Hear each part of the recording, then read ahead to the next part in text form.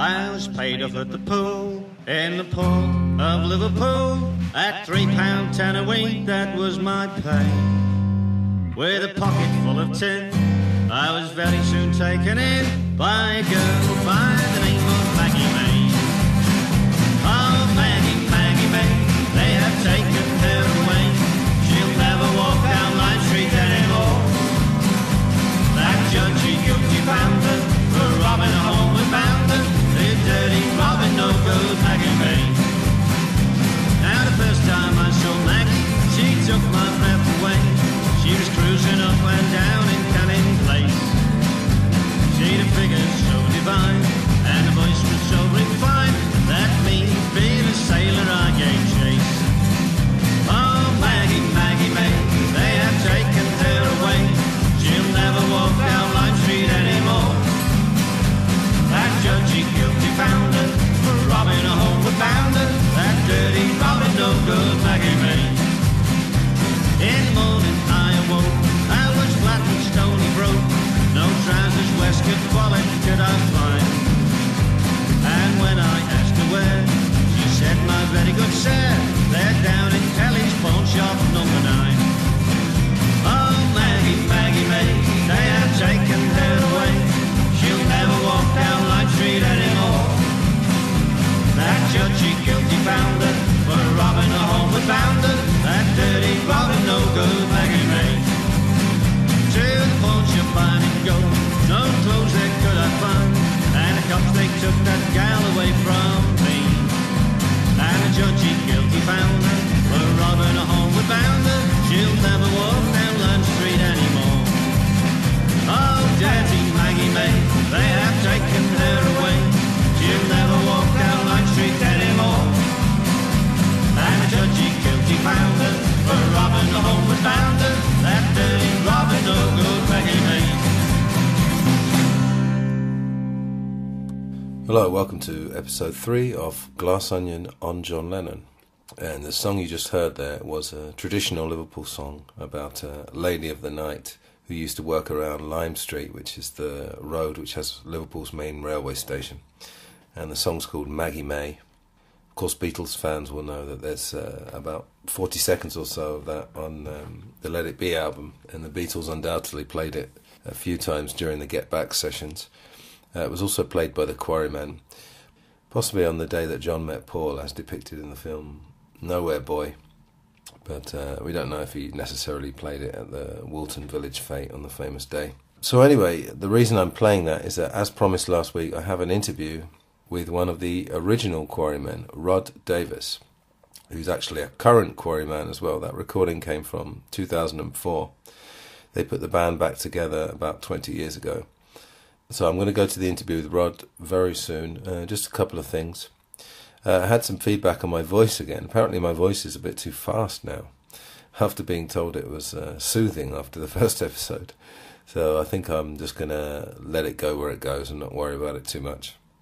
I also had a comment from a lady called Teresita from Tenerife here in Spain, known in English as Tenerife. And she said in her wonderful non-native English, "Your podcast is very well." And as an English teacher, I wouldn't have it any other way, Teresita, so thank you. Now, just one more thing before I go to the interview. About 15 minutes in, I think, 20 minutes, Rod talks about being in the same house as John Lennon at school. Now, I just wanted to explain that this is house, not as in somewhere you live, but grammar schools in England. Grammar school's basically a school where you have to pass a test to get in. High school, secondary school, we're divided into houses. I'm never quite sure why, to be honest. Probably a tradition that goes back very far. So Rod talks about being in the same house as John Lennon, not actually in the same class. But if you're in the same house, I think you shared some classes. And the houses often had very flowery names, or sometimes they were named after famous British Prime Ministers like Castlereagh or Disraeli. So anyway, I just wanted to clear that up in case anyone was confused when they heard Rod talking about that. So anyway, let's go straight to the interview with Rod Davis. This is part 1. There will be another one next week, which means you'll hear another Quarryman song as well. And I'll be back very briefly at the end of this interview for the few words before I sign off. So I'll see you on the other side. Welcome to episode 3 of Glass Onion on John Lennon, and I'm very happy to have on the line one of the original Quarrymen. It's not John Lennon, unfortunately, but I'm very happy to have Rod Davis. Rod, how are you today? Oh, fine, thank you. I'll do my best to make up for the fact that I'm not John Lennon. Oh, well, never mind. Or Paul McCartney, yeah. Yeah, I hope I haven't got you up too early, have I? It's 9:30 in England. I'm just about staggered up. All right, excellent. So we're going to go more or less chronologically through your life, and obviously we're going to focus a lot on the 50s era. And just before we start, actually, I'm going to ask you in general, how clear are your memories of that era? Actually, pretty good. I'm notorious for remembering things like from a long time ago, but don't ask me about what I did the day before yesterday. Right, yeah. Because it's a frightening amount of time ago now, isn't it? 60 years we're talking about. It is indeed, yeah. The problem, well, I wouldn't say the problem. We have hacked over these memories quite a lot in the past with other interviews, obviously, so it's not often that something comes up that I haven't talked about before.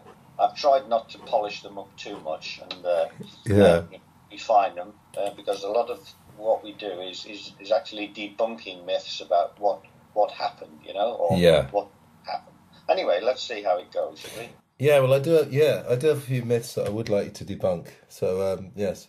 So, as Julie Andrews suggested, let's start at the very beginning. So, John Lennon was born in 1940. You're around the same age, are you? Well, I was born November 41. Okay.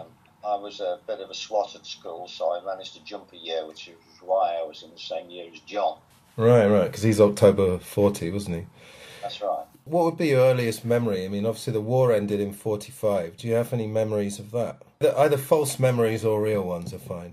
I'm sure I have one or two real ones. My dad worked for Lyle's, which was a sugar refiners, and as such he was in a protected industry, and therefore they couldn't draft him. But he did work on not a home guard, what's the word I'm looking for? An air raid warden for a time. I don't really remember that, but then after that he worked on the rocket battalions. They were in Sefton Park. They were firing these rockets to frighten off the Germans. He said, I'm sure we killed more English in Liverpool than we ever did Germans. But I have a distinct picture of him in his uniform, either going to or coming back from.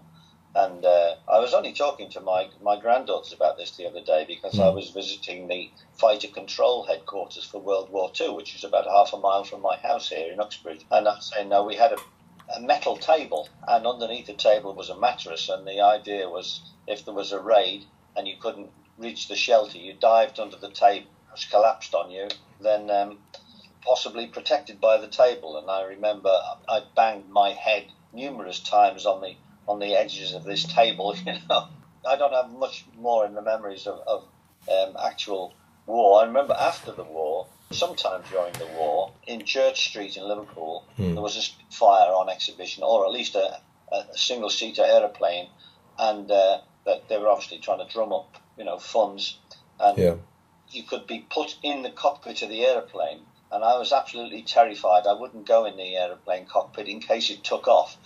So actually very little really of my very early childhood. I guess it was rationing as well. I think rationing was until the mid-50s, wasn't it? That's right, yeah, rationing until the 50s. And when it came off, an aunt of mine bought us a whole lot of Easter eggs, and my brother and I was sick for a week, Oh, right, yeah. Coming off ration, yeah, certainly. Yeah, and of course there's there's always nostalgia for those kind of eras. I mean, even though it's a wartime era, people always look back and think, oh, life was much simpler then. I think it was simpler. Whether it was actually better in the grand scheme of things, I don't know. It's time to judge that one. Yeah, that's right, yeah. Okay, so what are your earliest musical memories? What age did you first start playing, roughly? My mum and dad, for some reason, sent me to dancing class, and I was doing tap and ballet in the same class as Rita Tushingham. Sheer coincidence that the class was the same class, but my mother and her mother had both been hockey players. So I was a lovely mover from a very early age. I think I must have been about 3, going to dancing class. And then when I was about 6, I started going to piano lessons. A very old lady with a moustache. We actually learned to play the piano by gaslight.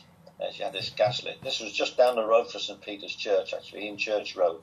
I was playing things like flower waltzes and so on, all a bit naff. Winifred Atwell was around at the time, a Caribbean pianist. I wanted my mum to let me put drawing pins in the hammers on the piano so I'd sound like a honky-tonk, but of course that wasn't on. Eventually I shared the piano with my younger brother, and we were doing duets. I think I must have been about 9 at the time, and he played the bass, I played the treble, and we had terrible arguments as to who played a bum note, and my mother eventually couldn't stand this, and so she sold the piano. So that was my earliest musical experiences. But I could play the harmonica by the time I was about 6. At school we had a craze for melody bones. I don't know if you've ever, or the clappers, you know the expression, going like the clap. Yeah. Clappers are a couple of cow's ribs that you held between your fingers, waggled your hand like this, and they made a very, very rhythmic sound. And again, when I was about 6 or so, there was a huge craze for this at primary school, and I've occasionally astounded people with my ability to play the clappers. It's the English version of castanets, basically. So then after that, we had primary school again. We were playing recorders. I seemed to be reasonably good at that. There were two of us in the class who really seemed to know what we were doing. And ultimately, I rather fancied playing the clarinet, but the clarinets were too expensive. The fingering, of course, is exactly the same as a recorder. Yeah. But that never happened. But it was I wish I'd been a clarinet player. Yeah. Well, I mean, you'll know, we'll get on to your banjo playing, guitar playing. But of course, you'll know that to play like guitar, you don't need to learn to read any notes. And of course, we know that, John Lennon, Paul McCartney, and I would say most of the rock pianists and guitarists, they don't read music. So why do you think at schools there's always this obsession with learning notes? Because at my school, I never remember anyone saying, why don't we learn some guitar chords and learn some songs? There seemed to be always this obsession with theory over practice. Any idea? I don't know why. It's always been something which I've never liked. I mean, my own daughter, school, she learned the flute, and in fact she became a grade 8 flute player, which is pretty good. And when she was 21, she asked for a saxophone, so I said, yeah, you can have a saxophone as long as you promise me not to look at a note of music when you're playing it. She was silent, and of course music came before notes, and I think it's much better to get people to, as you say, learn a few chords, have a go, rather than be obsessed by reproducing somebody else's notes. But maybe some people can do it, some people can't. I've got very big ears, as you can see on Skype. This is going to be audio only, I'm afraid, so we're going to miss that. Yeah. I'm fighting by wiggling my ears, but I definitely think big ears go with languages and music. Right. Simple physics. Yeah, absolutely. But it's very worrying, the fact that they're not just encouraged to do it. That was what was so wonderful about skiffle, really, that bands, as far as we were concerned, were people in badly tailored, bad taste suits sitting on a bandstand behind a little music stand with sheet music on it. Skiffle came along and you just had to do it, basically. Yeah, that's it. Learn it and do it. It was totally different. Yeah, we'll get to that in a sec, don't worry. So I remember when I was at school, I won't go on too long a tangent about this because I've got so many things I want to ask you, but I remember it was very difficult to even get to a practice room at school. It just always puzzled me. It's like, why is creativity not considered valuable? It seems to be very, very low down the hierarchy. And worryingly, it's going even lower down. I mean, I've heard stories about in America, because I study America quite a lot, even though I'm English, because I feel like what's happening in America is so relevant to what's happening in the world.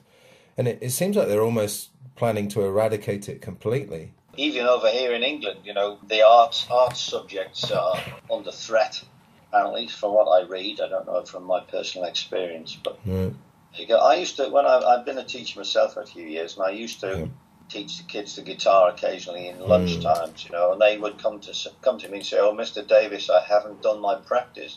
I said, "If you think of it as practice, you're on the wrong foot. Yeah. Just pick it, enjoy it, practice it." Yeah, absolutely. All right. Now, I want to ask you about Liverpool in the 50s, just in a general way. Now, did you grow up in Woolton?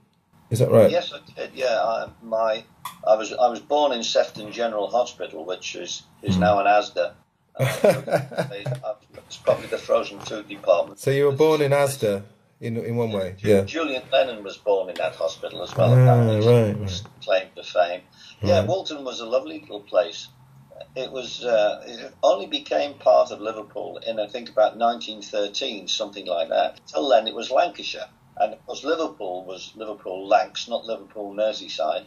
But Woolton was definitely a village. We used to call it the village. I lived on the slope of the hill facing Lancashire, and so we had to walk up the hill to go to the village, and we used to say, "I'm going up the village." And maybe the people on the top of the hill used to say that we're going down the village. No, the reason I was asking you, I think Woolton is considered would have been one of the safer, maybe more verging on middle class areas. Is that right? Or... Well, you've got to realise that in the mid 1800 odds, thousands of people came over from Ireland as a result of the potato famine, and of course these people had absolutely nothing. No money, virtually nothing. So they inevitably ended up in the poorest and nastiest and vilest housing, which was around the docks. This was, Scotland Road, Dingle and so on. That's where they stayed. There was no way that they were going out there, 7 or 8 miles to Woolton, with the end of the tram line. And it was a little bit of West Lancashire. People said to me, well, you guys must have had the Scouse beaten out of you when you were kids, And why don't you speak Scouse? And that's because we never spoke Scouse in the first place. My aunt's family came over from Ireland in about 1912, I think, and settled in Gattaca, which is just down the road from Woolton. He was known as Irish Pat when he was at school because he had an Irish accent, whereas he ended up speaking, pretty much like I do, which is Southwest Lancs. Drummer Colin Hanton was born in Bootle. He's never lived anywhere other than Liverpool in his whole life, I don't think. And he does not speak with a Scouse accent. We have got a different accent with flat vowels, but it's not Scouse. And that's because we were a village outside Liverpool on the way to Lancashire. Very different thing these days. Of course, people go there and the trees have had another 50, 60 odd years to grow. It's obviously very beautiful and very leafy these days. Yeah. And the main street is a gourmet's paradise. So that's all we had then was a chip shop, Yeah, I guess my question was going to be like, how dangerous was it? I mean, just to walk the streets, was it? Well, down the road from where I lived, there was a large, what we call the corporation estate. We call them corpy houses, corporation houses. And there were quite a few, ultimately, teddy boys who came from there, and you didn't get on the wrong side of them. But, I mean, you would go out to play, as we used to say. There was a large, long, grassy bank with loads of bushes and a couple of patches of grass, and we just disappeared, came back when we were hungry. I mean, it was completely safe. It's just a bit later on in our teens, you had to when someone invented teddy boys, you had to be just a wee bit careful. Some of the kids that lived in the corporation estate, because obviously we were the quotes, posh, unquotes, kids, so they would take delight in bashing us up occasionally, but nothing serious by any means, But there's definitely a huge difference with the Dingle. For those who don't know Liverpool, the Dingle's where Ringo Starr grew up. Also Billy Fury, didn't he? And have you read any of Mark Lewison's Tune In book? I mean, it's a bit of a monster. The commercial version was 900 pages, and the special edition was 1,700 pages. It's only maniacs like me that managed to read through. Have you read any of that book? I've read them all. Yeah, read it all, and the big thick edition. Yes, I have a table with a short leg, and they fit perfectly. No, I have read them. Yeah. I mean, I found that book fantastic. I read it on. It's the only book I've ever read on Kindle. It was the 1,700 page, and I read it over 3 months. And I honestly thought I knew everything about the Beatles, and this book was it was a journey, It was incredible. Well, he's fantastic, Mark. Yeah, he is. I have a slight bone to pick with him occasionally because he seems to think that my career with the Quarrymen started later than I maintain. But, okay. Well, let me get on to that. What I was going to say about Ringo was the story in Mark Lewison's book is that, of course, Ringo had to transport his drums everywhere. And basically, when he left his house, as Mark says, he was transporting these drums. As soon as anyone saw him, any of the local gangs, they'd either beat him up or nick his drums. So Would that be more or less true, or does it sound like it? It could well be. Yeah. I mean, our drummer Colin carried his bass drum in his left hand and a suitcase with the snare and everything else, all his other bits and pieces, in a suitcase in his right hand. And we always travelled everywhere by public transport, except once or twice my dad actually did take us to gigs in the car. Very, very rarely. You know, so you were just travelling on the bus and there was a tea-chest bass under the stairs, you know. It was just normal. Occasionally the Quarrymen would get chased by the odd Teddy boy, especially when we played in Garston or something like that. Yeah. There are stories of, although I don't remember being there myself, you know, of the other guys leaping on the bus and just leaving the tea-chest kicking around the road, you know, to escape.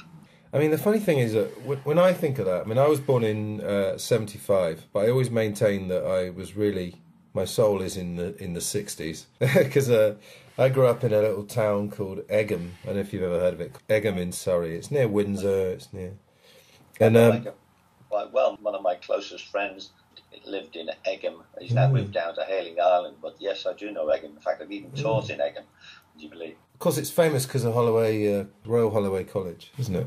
Yeah, and Magna Carta just down the road. Absolutely, and there's even a JFK memorial, and Jackie Kennedy came to Egham in '64, the year after the assassination, and I wasn't around then, but and she was there when they put the plaque up. Anyway, what I was going to say was that when I hear these stories of, you know, skiffle and everything, it just makes it all sound very earthy. And there definitely was an earthy quality, wasn't it? And I think that was important with the Beatles, wouldn't you say? Again, it was earthy. Sort of meaning very rootsy, starting from nothing. And it made it different than if you start with privilege. That's what I'm trying to get at. Don't know if that makes sense. Well, I wasn't really conscious of there being a huge... I mean, I was sort of probably lower middle class. Our house was being bought on a mortgage. My dad had left school at 15. My mother had left school at 15, and she'd been working in Woolton in an overall sewing shop, although she did actually go to grammar school. But with regard to the music, only when rock and roll came along, rock and roll seemed to be very much more a working class phenomenon than skiffle. I mean, even today, when we go back to Liverpool, because I live in London, we get to meet the rock and rollers from the late 50s and the early 60s. And, you know, they still say to us, oh, where do you live? Where did you live? And I say, oh, Woolton. Then they say, oh, yeah, the posh bit. So there's still traces of the, you know, middle class, working class divide, even today. You know, they always say, oh, Woolton, the posh bit, you know. Yeah. There are thousands of people from the really poor areas that have been knocked down and they've been decanted out to the suburbs. There's still the traces of that. I mean, we were only kids having fun, basically. Yeah. We weren't trying to find a way out of the slums or anything like that, you know. Sometimes the story's better than the reality, though, isn't it? Yeah, they always say print the legend instead of the... Oh, yeah, getting back to the, you know, the John Lennon working class hero bit. People come to Woolton, especially Americans, and they're looking for dark satanic mills and stuff, you know. Yeah. And when they see how beautiful it is these days, especially with all the trees growing up, and Lennon's Auntie Mimi's house is not exactly... I mean, it was a posher house than the one I grew up in. And they are somewhat thrown by the contrast between their mental image and the reality. I mean, John's mother, Julia, she did live in a corporation house, which was considerably more modest. And Paul's mother, being a nurse, lived out in Speke, and they were allocated a house because she needed to be near her patients. And that was, again, you know, corporation house, municipal housing. And where he lived in Forslin Road. George, of course, again, lived in Speke and so on. So John was socially, or at least where he lived anyway, was socially a cut above the rest of the group. So I guess we need to talk about Mr. Lennon, since this is a podcast about him. Can you remember the first time you ever saw him, or the first time you ever met him? Any memories about that? Well, the actual occasion I don't remember. But okay. Sunday afternoons, my mum used to send us to Sunday school at St. Peter's Church, and I must have been going there from when I was quite young. And my mum and dad obviously wanted a quiet Sunday afternoon.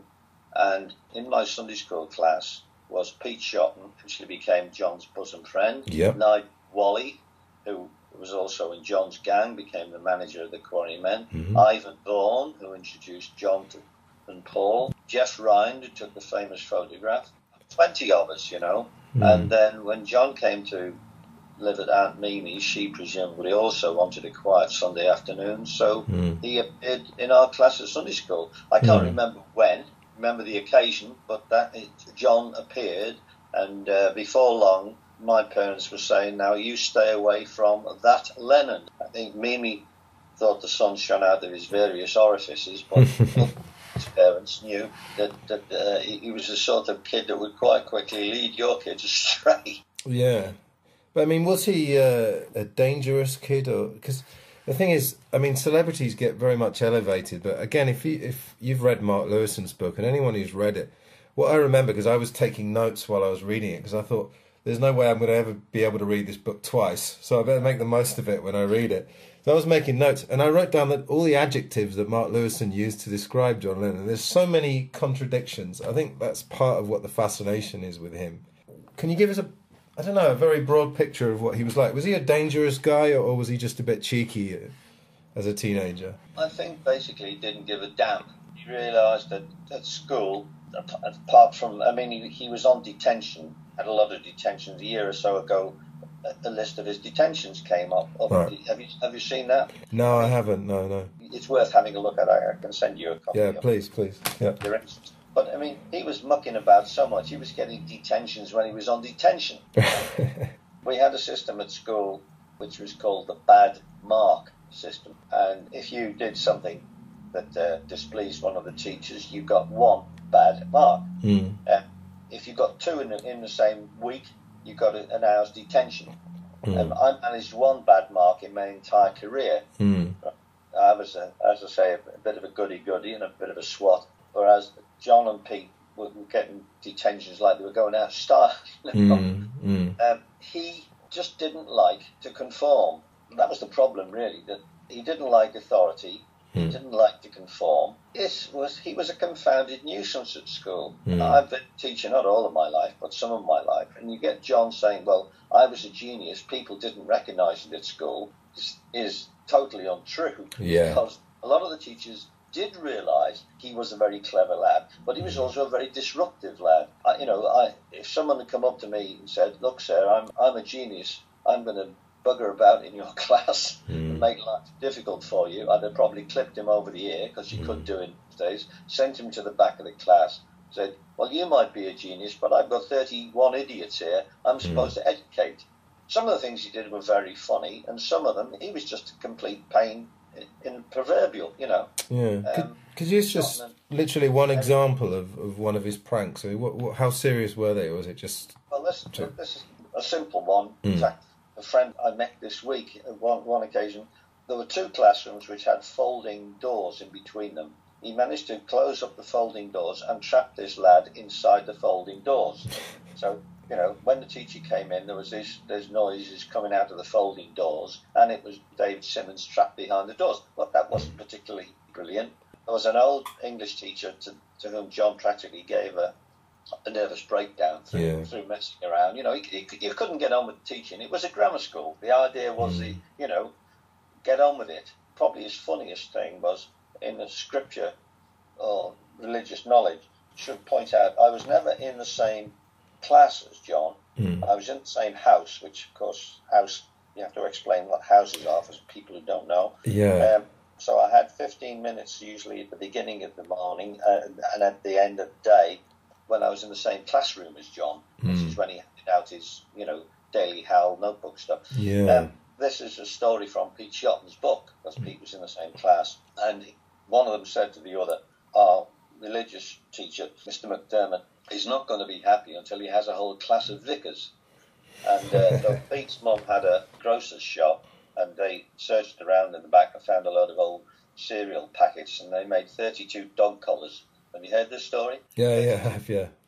Cardboard. And they handed them out to the whole class, and when the teacher came in, he didn't look at the class, he just sat down at his desk and started writing something. Then he looked up, and there he found he had 32 vicars all staring at him, trying not to giggle, and he thought that was a fantastic joke, which indeed it was. that would have done the rounds of the staff room in the next 5 minutes, and people would say, that bloody Lennon. Yeah. He's very funny, but he's a confounded nuisance, Yeah. Basically, he was a disruptive pupil who occasionally had, flashes of brilliance, did things like that, He was a great cartoonist, and one of the stories which everybody knows is the John Lennon dart stall, where he had these fantastic cartoons of teachers, and then I've got some. The Daily Express or the Sunday Express produced a weekend magazine which had some of these illustrations in, and they are quite brilliant, and the teachers are perfectly recognisable, He was a very clever guy, but he did not want to conform. He didn't give a damn about punishment. I mean, apart from getting the cane occasionally, and then he realised that was all they could do to him. And the great punishment, of course, was to be suspended. And he was suspended for 2 weeks, and he didn't even have to go to school at all. I mean, that was fantastic. Oh, there you go, yeah. It's rewarding him in a funny way, isn't it? I don't think I ever really got on the wrong side of him, possibly because we've known each other since we were very young. But he could be very unpleasant. He didn't do much fighting. Pete Shotton was much better. He actually was quite a good boxer, Pete. When he went to the police cadets, he was quite a good boxer. John, possibly, he had a very sharp tongue, and he was usually able to use his sharp tongue to get out of trouble. But, there you are. Yeah, I mean, do you have any interest in things like psychology? Because what I'm actually trying to do with this podcast, I don't have any professional credentials of psychology, but I've studied it, and I'm trying to get beyond the facts and get inside the person. And I guess maybe John Lennon has been a bit overanalyzed over the years. Maybe, do you think the truth was maybe a bit simpler than people think? Or? Well, an awful lot of Beatles stuff has been overanalyzed. Right, yeah. Especially lyrics. Yes. So maybe the answer is a little bit simpler. I mean, one of Pete Shotton's stories was that he was round at John's house one day, not when the Beatles were famous, and John was in the process of writing I'm the Walrus. We were on a Q&A in America, and one of the guys on the Q&A was a man who probably made his career out of interpreting Beatles lyrics. And Pete came up with this story. He said there were all these sacks in John's front hall, and I asked him what they were. He said, they're fan letters. Are you going to bother answering them then? Says Pete. No, I'm not going to bother, says John, because there'll be another 5 sacks full tomorrow and the next day. I just throw them away. To cut the long story short, John said to me, look, they were, you can have a look at them if you wish, So Pete thought he might find a few revealing pictures of young ladies in his mail. Anyway, he said he found a letter from a lad from Quarry Bank who'd been asked to interpret John's lyrics, and John said, look, they are. I told them I was a genius at school, and now they didn't believe me, and now they're setting my lyrics in English classes. He said to Pete, what was that song we used to sing in the playground about custard and dogs? Pete said, yellow matter custard, grease slop pie, all mixed up with a dead dog's eye, spread it on the sarnie nice and thick, and wash it down with a cup of cold sick. And as he was writing I'm a Walrus, he wrote that into the lyrics, and he said, let the bastard work out what that means. Basically, a lot of the stuff that he wrote was not as deep as people have subsequently researched, I mean, the gentleman on the Q&A who had spent his life doing this, his mouth open and closed and no sound came out. I mean, my own theory about it is that it probably wasn't being crafted with any sort of subliminal thing, but I think the subliminals come out. And I think when people do take to a song, I mean, something like Imagine is obvious because the lyrics are very clear. But something like I Am the Walrus, this is only my theory, is that people do hear something in it beyond those lyrics. I mean, that's very difficult to ascertain, isn't it? But that's my feeling, that there is something subliminal. But well, I mean, you've also got to remember that they were also trying to fill up LPs. Yes, well, yeah. So inevitably some of the stuff that they churned out has got to be more. Well, I use the word churned out. I mean, I can't write reams of stuff like they do, but inevitably some of it is going to be weaker than the high spots, and some of it has got to be journeyman stuff. I expect you've got to write an awful lot of songs before you start producing good stuff. There are quite a few Beatles songs which could be said they're fillers. Not every word is a gem. Yeah. Let's go back a little bit. So the Quarrymen. So can you tell us a little bit about where would you rehearse, and what material can you remember specifically playing? Well, to go back to the genesis of the Quarrymen, okay, it was Rock Island Line which did it. And if you talk to any of the, late 50s, early 60s rock and rollers, they should, and most of them do, give credit to Lonnie Donegan and Rock Island Line. It's the song that got them going. So I was 14 in Quarrybank, and my mum and dad, they'd like to go to St Helens Market, which was about 10 miles outside Liverpool, and it was on a Saturday afternoon, and I was sitting in the back of my dad's car. Well, people in our end of the woods did actually have cars from about 1952, 53 onwards. And the sound of Lonnie Donegan came singing Rock Island Line came wafting out of this record shop. And such a contrast with the rest of the music we'd been hearing, it absolutely smacked me right between the eyes, and I never really recovered from it. It completely changed my life, as indeed it did with thousands of other youngsters. So I badgered my mum and dad to get me a guitar or a banjo. We had violins at home, but you can't really strum them. I had a battered ukulele, that was no use. And we discovered that an uncle of mine, who played in a dance band in North Wales, played violin and saw, doubled on the musical saw, which my brother still has and still plays. His brother-in-law was the banjo stroke guitar player in this band, and the band had given up some time ago. So the uncle, the brother-in-law, had decided to cash in on the skiffle boom and sell his instruments. By the time we discovered this, he'd already sold the guitar, to my eternal regret. Because if they'd had the guitar, then maybe the Beatles might never have happened. I got the banjo, which didn't bother me because Donegan played banjo and guitar, although in fact he played guitar chords on banjo. I know, I've spoken to him personally about it. So I appeared, it must have been on a Sunday, we'd gone over to North Wales to get this banjo for £5. And I turned up at school the next morning and said to my friend Eric Griffiths, who was in the same house as me, same year as me, I got a banjo yesterday, Eric. Oh, he said, do you want to be in a group? So I said, well, who's in this group? So he said himself on guitar, Pete Shotton on the washboard, a lad called Bill Smith on the tea-chest, and John Lennon himself on guitar. So they were all friends of mine in the same year at Quarrybank. So I said, yeah, well, that sounds great. So that's how I got in. They knew I couldn't play it because I'd only bought it the day before. But they were playing banjo chords, and if you play in the key of G, you don't even have to put your fingers on at all because the banjo is tuned to an open G chord, and it was a two-finger chord for C and a two-finger chord for D7, so it wasn't exactly rocket science. Obviously, they've been playing for some time before I joined them, because I seem to remember they had quite a few charts. They could play quite a few songs. And Eric shouted to me the time to change the chords, and I very soon picked it up by ear. I then I bought a banjo tutor and started playing chord inversions up the neck, and Lennon said, hey, you play down there the same as everybody else. He didn't want to be shown up by a banjo player, because he's playing anything above the first three frets was absolutely really cool. He didn't want that happening. So we just pillaged Lonnie Donegan's repertoire shamelessly, as did everybody else. And people these days rather sneeringly say, oh, you only played covers. Well, almost nobody wrote their own stuff in those days anyway. Nobody went up to Frank Sinatra and said, you only played covers. They'd got a bunch of fives. Or Bing Crosby, or Elvis. Absolutely. They do say that very sneeringly to us, even now. Oh, you only played covers. Smack in the face. And then, of course, other people came along, like Bob Court's skiffle group with Worried Man Blues. I had to have a couple of old 78s of Burl Ives at home, one of which was Worried Man Blues. So we got the words for Worried Man Blues off that.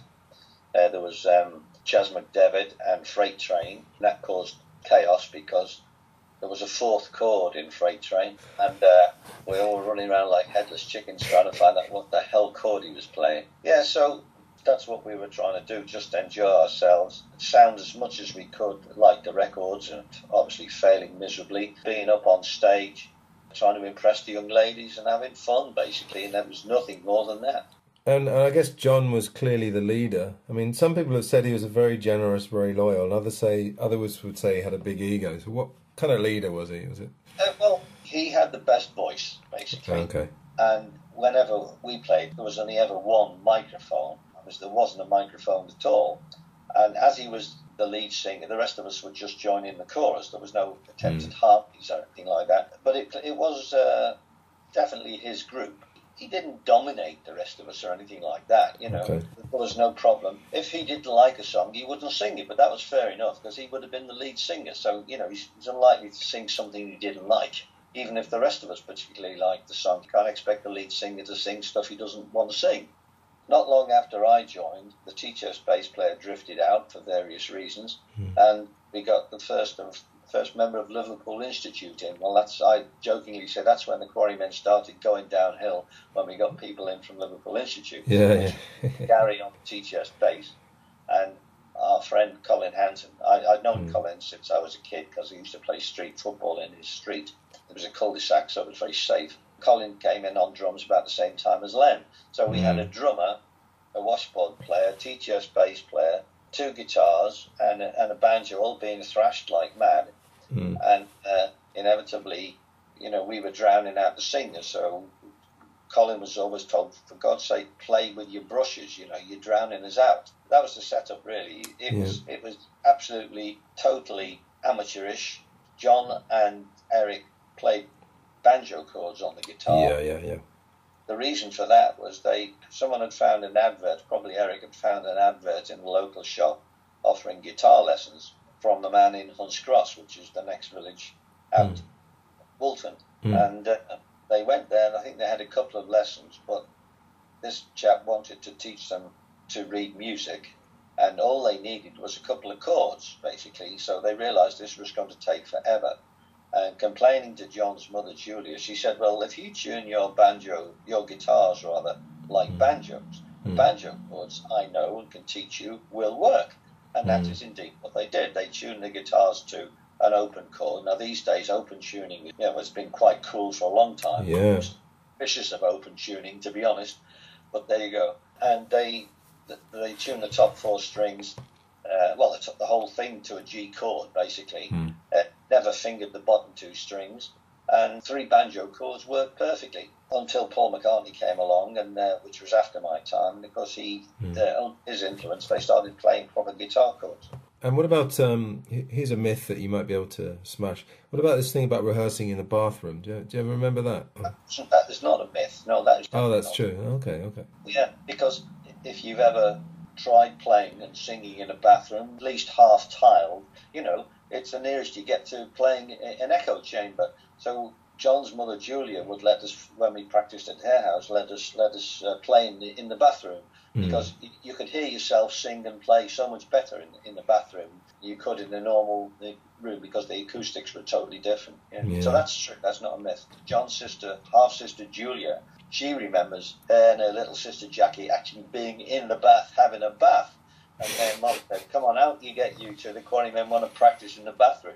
So they actually had to go off to bed and get out of the bathroom. Oh, that's great. Did you see the recent Paul McCartney carpool karaoke? No, I didn't. I haven't seen it. For some reason, I was busy at the time it came out, and I still haven't caught up with it. Yeah, it's on YouTube, but I mean, it's amazing, because he goes into 24th Lane Road, apparently for the first time in 54 years. Which is very bizarre, and he immediately goes into the bathroom and starts talking about that. He's like going, everything sounds better in here, and he's showing the echo. Yeah. Well, of course, I never played with Paul, but we'd already got this habit of practicing in the bathroom before he joined the group. You know. Okay. Let's talk about some gigs. So, was the first one Rosebery Street? Is that true? No. It wasn't. Okay. John said that, but then again, he'd spent a lifetime on sex, drugs and rock and roll. Yeah. He didn't have a life of sex, drugs and rock and roll. I can remember more clearly. Right. Our first gigs, we still don't know exactly what they were, but I think Rosebery Street was my next to last gig with the Quarrymen. Okay. It must have been, we played at St. Peter's Youth Club, I think, was probably the first gigs we did. They weren't paid. We're still not entirely sure when the Quarrymen started, but Colin Hanton was a few years older than the rest of us. He'd already left school. He wasn't at Quarrybank, and he was an apprentice upholsterer, so he could afford the instalment payments on his drum kit. Colin, in December 56 was 18. He's just turned 80 in December 2018. Oh, wow. And Colin said that John Lennon was at his birthday party, his 18th birthday party in December 1956. And he didn't know John until Colin joined the Quarrymen as a drummer. So quite clearly, from Colin's recollection, John must have been a member of the Quarrymen by December 56. Yeah, Colin must have been a member of the Quarrymen by December 56, and therefore the band must have been going, or the group as we always called it, we never called it band, must have been going before then. We played at some Quarrybank school dances, and there was certainly Quarrybank school dance in November 56. If you're organising a school dance and someone had started a skiffle group the week before, you're not going to offer them the interval spot at your dance, are you? No. So the assumption, therefore, has got to be that it started certainly sometime before November 56, because the group must have actually been okay, or good enough, shall we say, to be put on as the interval group at a school dance. So we're now edging our way towards October, September 56, yeah? Okay. And we were inspired by Lonnie Donegan. Now, Rock Island Line hit the charts in January 56, right? How long do you wait to be inspired to start a group? From January to November? Probably about half an hour, I would say. I don't think so. And there's another guy, Mike Hill, you probably heard the story, went to Amsterdam with the Quarrybank school trip, or the Little Richard LP, Little Richard 78 rather, in April, and he played it to John, and that again was an influential moment in John's life. So we just haven't been able to come up with any proof, I'm afraid. Right. If I could find, my dad used to have a black book in which he wrote down his petrol consumption and wrote down his petrol and his mileage, and he used to work out his consumption. And if I could only find that, it would have the trip to North Wales in for buying the banjo, and I'd know when I started playing with the Quarrymen. But we've never thrown it out, but we can't find it. It's out there somewhere. That would be certainly solid, definitive proof, you know, that and the group had been going before I joined. So anyway, there we go. Rosebery Street was definitely not the first. Nigel Wally had left school at 14, and obviously he left school in July 56. Let me get this right. Yeah, in July 56, and then become an apprentice to the golf professional at Lee Park Golf Club. And as it happened, there was a well-known Liverpool doctor called Dr. Sittner, who was a member, and Nigel occasionally had to play golf with him and, you know, help him as you know, whatever, clean his clubs or whatever. And Dr. Sittner's son, Alan Sittner, was the man who started the Cavern. The Cavern opened in January 57, January the 19th, 57, and Nigel wanted the Quarrymen to get a booking at the Cavern. So Alan Sittner, the son of Dr. Sittner, said, well, yeah, but I want to hear you guys first. So we got this gig at the golf club. And as a result of that, we then got some bookings at the Cavern. That's a bit of a problem because there's a book called The Best of Sellers. And in it, they have transcribed every single Echo advert for the Cavern, right the way through the years. Now, the Echo adverts were about 1 centimetre tall and about 3 or 4 centimetres long. So you're not going to get a lot of information in that. So they basically only the headliner band's names or the headliner group's names appeared in those adverts. Now, the first one which the Quarrymen are named in is I think it's 6th, 7th or 8th of August, 57. I'm into this naval fluff stuff. You asked me if I remembered anything. That was the first one which had the Quarrymen's name in it. Now, the Quarrymen weren't suddenly going to appear and be a named group, right, in that little tiny advert. I think there were only 2 groups named in the advert. We'd had to have established ourselves some kind of reputation at the Cavern for them to actually, not exactly headlining us, but at least we were in the advert. And our point is that we had played, or my point is that we played a number of times, probably 3 or 4 times. They had sort of skiffle evenings with, quotes, special guests, unquotes, And that was what we were on. I distinctly remember playing on the same evening as the Swinging Blue Jeans, for instance, the Blue Jeans skiffle group originally. It's very difficult when you look at Paul and think about Paul and John. In fact, only yesterday I was listening to a podcast by David Bedford, and he actually says, funnily enough, the worst sources of information are John and Paul. You don't actually remember. And I put it down to the sex, drugs and rock and roll, as I think they did.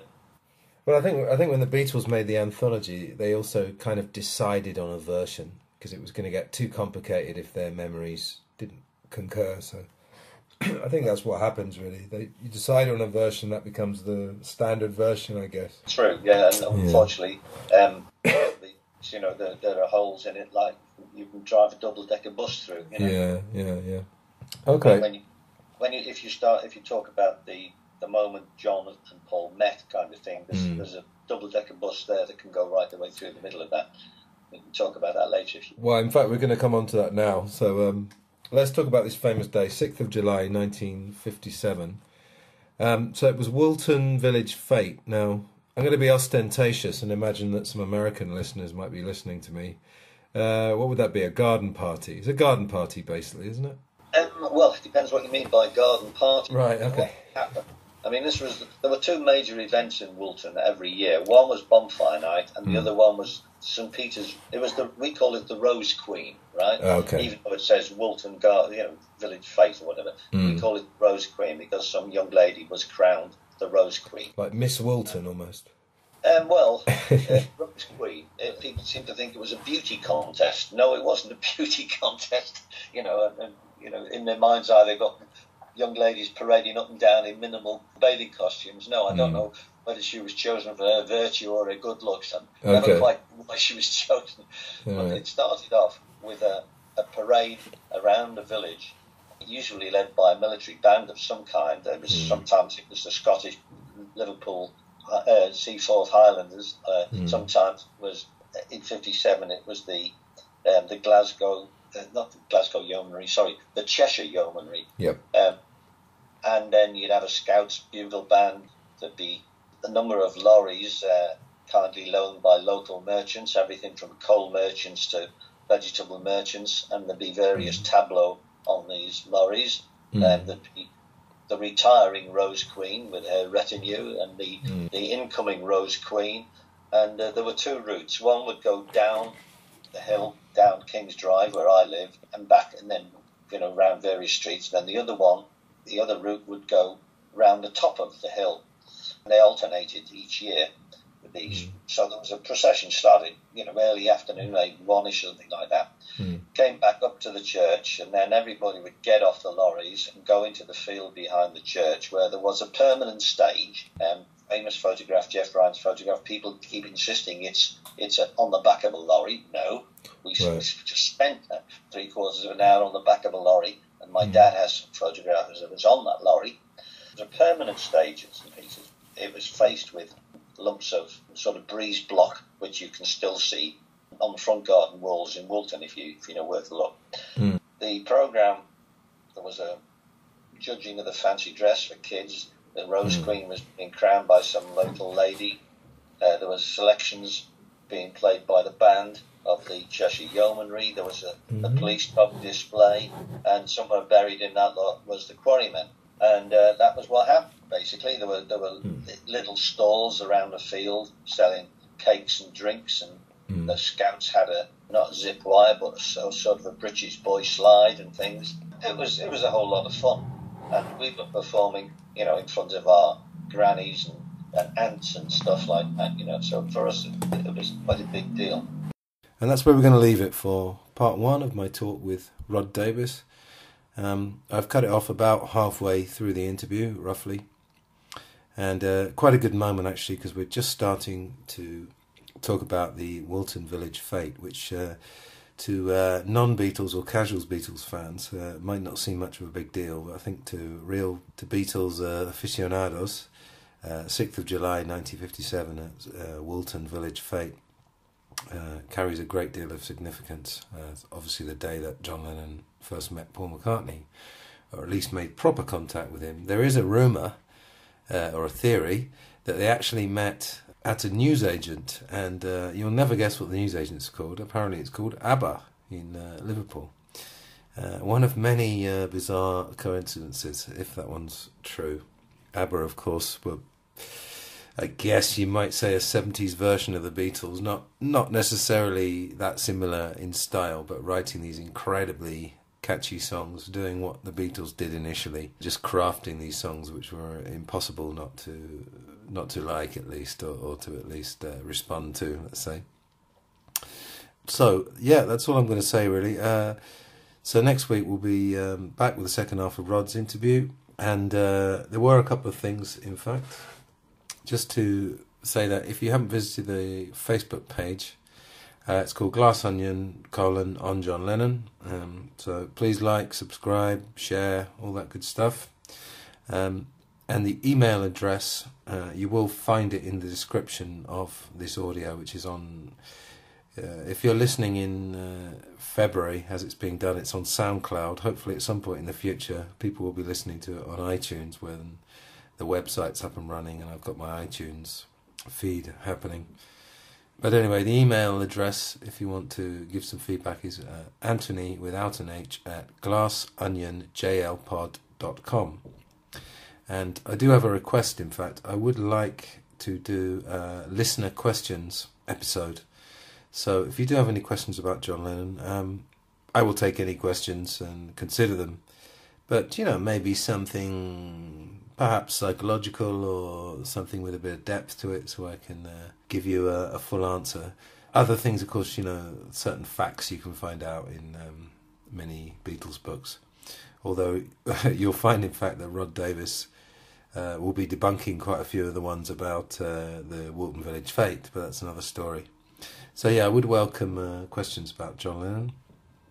And so that's it. So you can probably hear the outro music coming up. And I'll see you next Friday for the second part of the Rod Davis interview. Thank you very much for listening. Goodbye.